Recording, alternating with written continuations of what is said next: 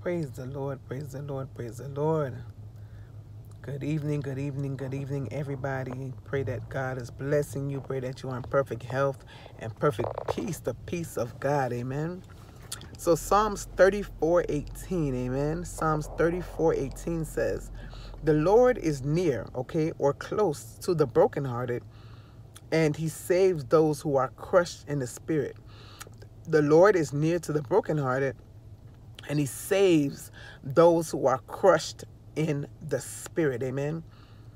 Listen, sometimes in life, just sometimes, a lot of times in life, amen, we go through some things, and when we go through these things, we feel crushed. Our spirit literally feels crushed, amen.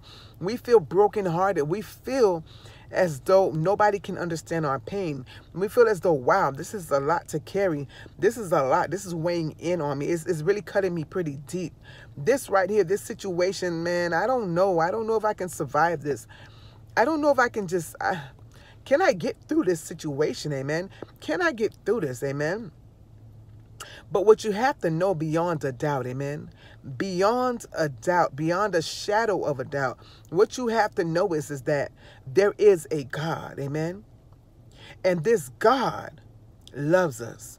This God reigns over every single being, every single creature, every living thing. And we are made in this God's image, Jehovah, okay? God Almighty, the Prince of Peace, the King of Kings, and the Lord of Lords, okay? This God is more powerful than any other God that anybody wants to try to serve in this world. This God, there's nothing that can challenge him that he can't fix. This God is a rock. This God is a strong tower. This God is mighty and powerful. This God saves, heals, redeems, and restores, builds back up. This God can do all things, amen. That's what we have to remember when we're going through these things, when we're feeling crushed in the spirit, when we feel like we can't take no more, when we feel like life is over, when we feel like what is really going on, man? What's this? Like, my God, what situation am I in? What is this?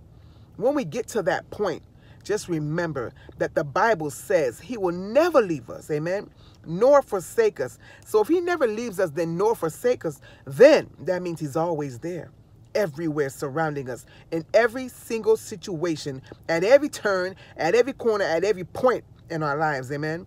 And once we know that, beyond a shadow of the doubt, then we know that we are saved. We know that there is a purpose. We know that we can just push forward, and God will give us the strength, because he is God Almighty, amen.